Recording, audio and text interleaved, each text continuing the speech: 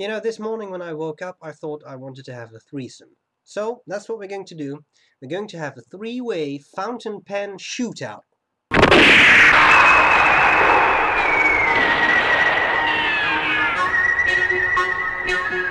And today we'll be looking at 3 pens by the same brand. And that's pretty much the only thing they have in common. I was asked, I'm just getting something out of the way here. I was asked to do a shootout between these 3 pens. Someone wants to buy one and he wasn't sure which one. So we have the Sheaffer Agio Gold, the Sheaffer Prelude, and the Sheaffer 300. You can get, I just have to check my note, that's why I just put something out of the way. You can get the Agio Gold for about $105. Shop around, you may get it a bit cheaper. That's the price I found online. It's not what I paid because it was the last model in the store, but this is the most expensive one in the list. And then we have the 300, which you can get for about $60 to $80, depends a little bit on the finish you choose. And then there's the Prelude, which can be the cheapest of the three, $45 to $85, but there's also a $155 version, which has gold trimmings, I think. And there's the Prelude Signature line, which I think is also more expensive. So there are a lot of versions of this pen. I got one of the cheaper versions, and I don't have any complaints. Okay, I have full reviews of these 3 pens on my channel. So if you want more detailed information about one, I suggest you check out those reviews. Today I'll just talk briefly about all 3 of these pens. And I'll show you how to take them apart. I'll do a writing sample. And that's all there's to it. So I'll start with the Agio Gold. Simple pen, nice pen, slim pen. This, I'm not sure whether it's... No, I don't think it's the smallest, although it's practically as large as the Prelude, but it's slimmer. So if you want a really slim pen, this is it. Slim design, tapered. I think it's brushed steel. Looks quite nice, has a bit of texture to it, which you can't see like this, so that was completely useless, sorry. You have the cap, it posts. Again, you see the sort of slim design, a fairly slim section, pleasant to hold, gives you a decent grip. This one has, I'm not sure whether the nib is gold plated. It doesn't say so. It is gold colored. It's a very smooth nib. It seems to be, I got it with medium. In medium, it seems to be a little finer than the medium on my 300. At least that's the way it feels to me. It's also a somewhat more flexy. Well, flexy is not the right word. It's somewhat more springy nib than that on the 300, I think. Okay, so we have this interesting section which has some texture to it. The pen takes cartridges or converter, as do all 3 pens. That's pretty much all there's to it. It's nice that it has a metal barrel. It adds some weight to the pen. Just fun. An interesting pen. Looks a little, classy, distinguished. The Prelude is the second pen that I'll talk about. It's a bit more rounded than the Agio. As you can see, that's a bit more angular, especially near the bottom. This is completely flat. This is more rounded off. Sort of the same thing goes for the top of the cap. Just more angular and just more round. You get the clips. They're all nice. I mean, there's nothing fancy about that. The Prelude, I would say, is a simple pen. Metal body, metal cap, the plastic section, simple, which has a nice bit of sort of ergonomic stuff going on there for good grip. Simple pen, that's all I can say, but one that performs very well. I really love this pen. Yeah, that's pretty much all I can say about it. Now we have the largest, heaviest, biggest pen in this lineup, the 300. Now I'm not kidding when I say it's bigger. It really is. See the difference? It's wider, it's taller, it's big, and this is a serious pen. This has some serious weight. The cap alone, nice spring-loaded clip, but it's all metal. So this is really heavy. And when you post this pen, there's a lip near the end of the barrel. It clicks in place, and that's a good thing because it's a heavy cap. It makes the pen top heavy. That's serious. I mean, it's difficult to convey this in a video, but it's a heavy pen. I love it. It's big. You can post it and have this huge monster in your hands. That's very fascinating. Some people don't like the injection molded section, which I mean, you get this nice metal barrel, metal cap, it all looks good, and then you have the plastic section.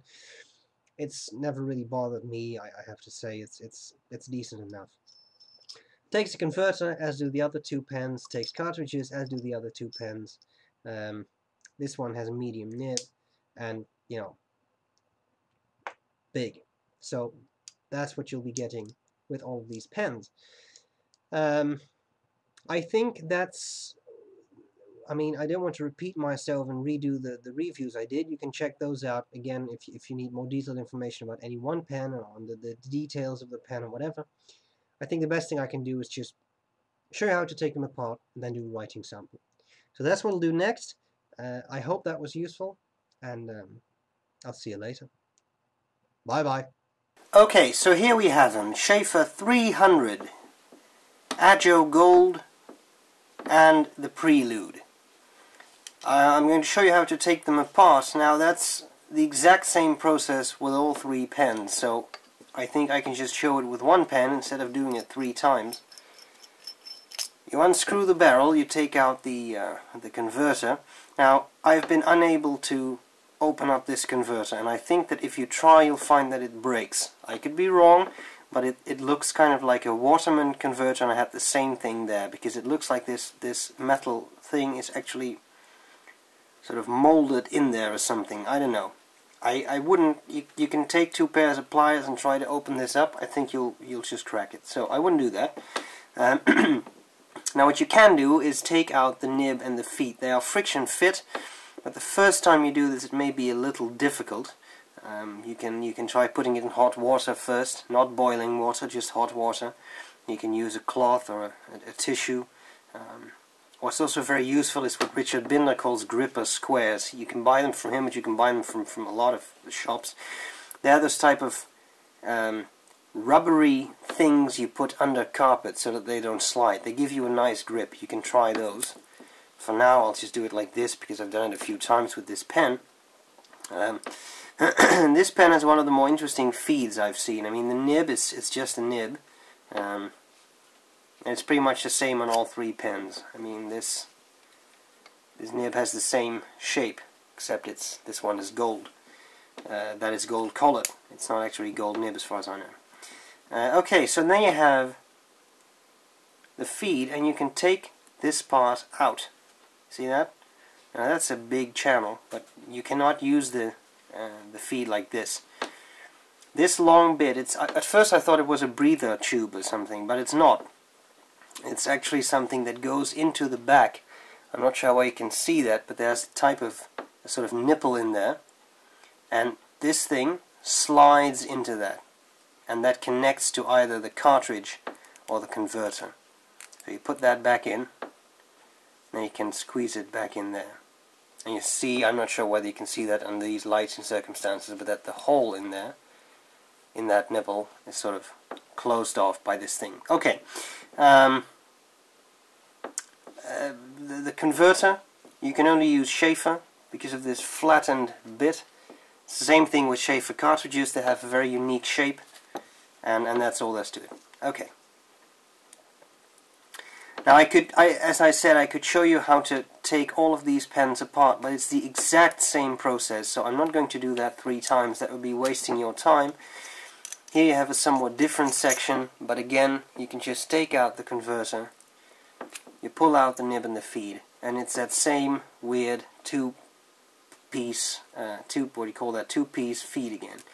I guess that would make you able to switch around the nibs and put this nib on the 300 or whatever you like. One thing I would like to point out with the Agio Gold, if you take it apart, be careful you don't lose this ring. It comes off, and it's one ring to rule them all, so you should be a little careful with that. I'll put this back in there. Then I'll ink up the pens, and it's writing time. This is the way I want it to be, yes. Okay, there we go. I'll open up the Prelude. The Prelude, by the way, has this sick amount of threads. when you screw this barrel back in place, look how long this takes. There we go. Look how long that takes on this pen. Done. Small difference, but okay, who cares. The ink today is going to be Lindauer Blau.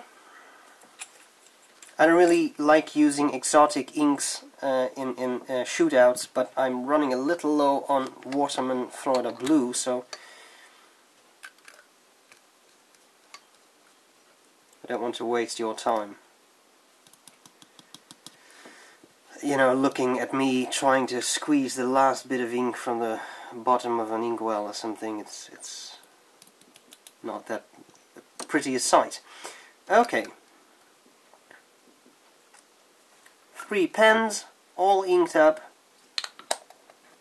Close the bottle of ink. What have I got here? This is the 300.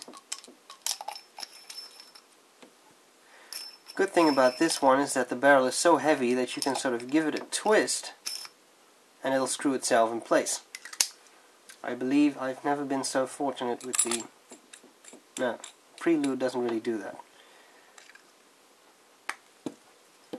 Note how I haven't really wiped the grip sections. I enjoy living on the edge and getting my hands all inky. There we go.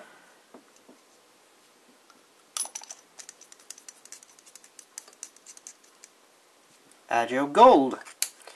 I'll grab some paper and then I'll do a writing sample. See you in a second. Okay, so here we go. Today I will not be using my trusty notebook for the writing sample.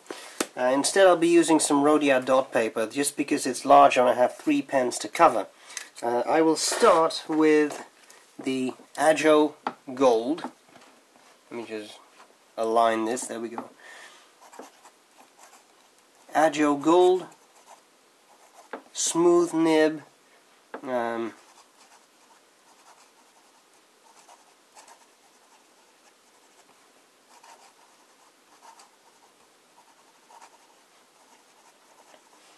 I get almost no feedback from this pen. There are people who like that, there are people who don't. Excuse me, all I'm saying is this is not a scratchy pen. It's very pleasant to use. I'll move on to the 300. Much bigger, much heavier pen.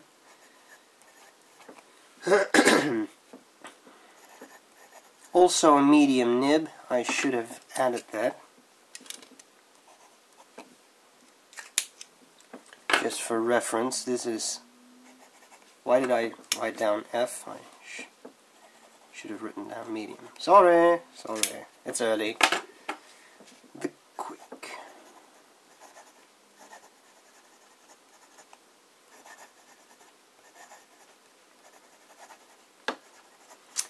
This nib gives me a little bit more feedback than the Agio Gold.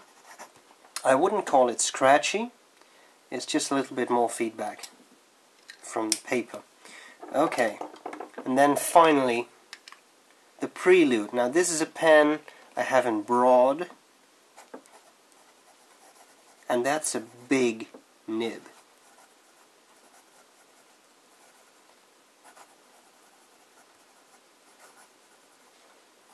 Very nice.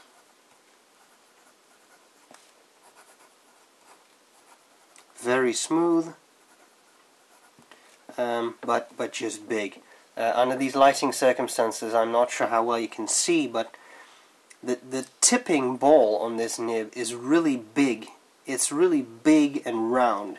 The only pen I've seen that on that was so pronounced was the Aurora Ypsilon in broad. I really like it. It's if you like broad nibs, this is broad. It's that simple. Okay. Let's do some fast writing and see how the pens keep up with that.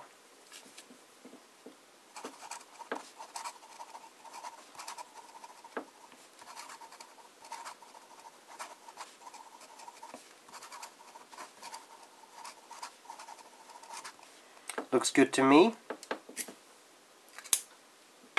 300. I'm not sure whether the camera picks it up, but the two pens make a different sound.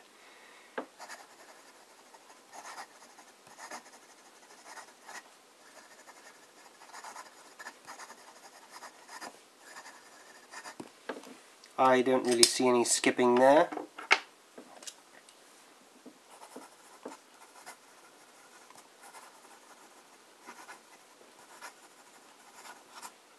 Jumps dog.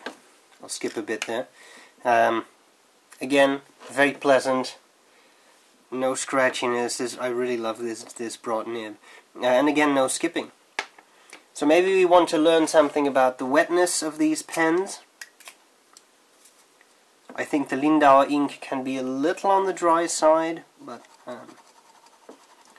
as you can see, the Agio lays down a beautiful even patch of ink, quite wet. On Rhodia paper a lot of pens are a bit wet because it's such a nice high quality paper. On copier paper I'm not sure whether it will be this wet, that's all I'm saying.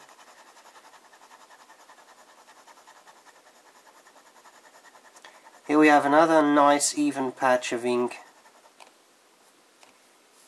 Again very wet. And then finally we have that monster among pens.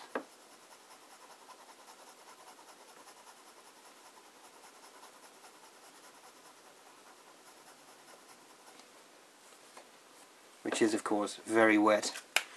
Okay, then I think the final thing we should see is line variation.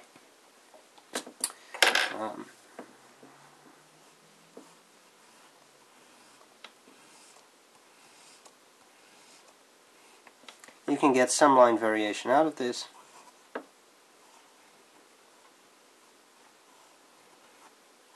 For some reason the word slut appeals to me as a good testing word for line variation. Some nice loops in there. Careful when you do this at home, you don't want to spring your nib, so don't exert too much pressure.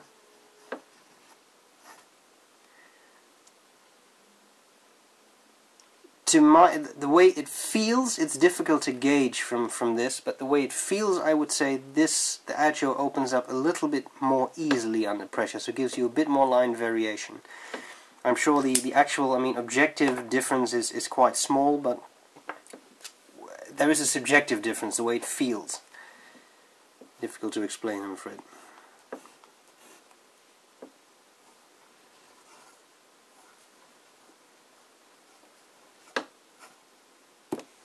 And there we go, another fat line. I love this nib, I really love that nib. Okay, so there we have it. 3 pens, 3 Sheaffers. Maybe it's just I may just confirm what I already told you. This one I've seen online for about $105. I got it cheaper because it was one of the last models in a store, but this seems to be a reasonable price. I'm sure you can find something cheaper. People can always dig up cheaper pens, but still, I would say this one goes somewhere in the $60 to $80 range. Maybe a little bit more expensive if you take some more expensive trimmings. Now you have the Prelude. This is not the Prelude Signature series, which I think is a bit more expensive. I would say you could get this from $45 to $85, and then there's you get some for $155, but those are gold. Those have some gold trimmings, I think, so that's clearly more expensive. This pen was in the cheaper range. I think the 45. I think I paid something like 50 euros or something. I'm not absolutely sure, but something like that, affordable. So there we have it. 3 pens. Which one is best? Well, that's really up to you. If you want class, I think this one is very good. If you want a big, heavy pen, and I think the 300, look at that. That's a serious pen. It's really heavy, it's big, it's just, serious pen. If you need that, get the 300. It comes with a free Spartan and one of those shields if you want them. 300. And then we have the Prelude. That's just a funny pen. You can take this with you anywhere. Simple pen, simple design, but that'll work too. So 3 different pens, I would say, for 3 different purposes. All three, they're quite nice, and that's all there's to it.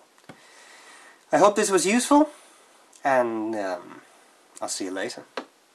Bye bye.